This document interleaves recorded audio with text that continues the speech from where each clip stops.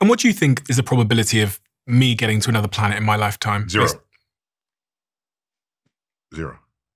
Really? Yeah. You want to know why? Yes, please. Yeah, it's just zero. I thought SpaceX going to go to Mars. I have an unorthodox view on this, so you don't have to believe me.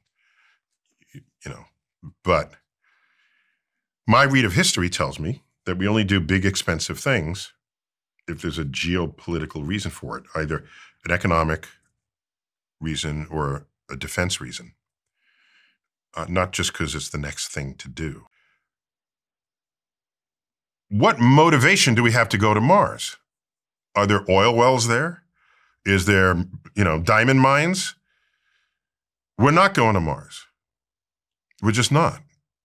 Unless China says they want to put military bases on Mars. We're going to be on Mars in 10 months.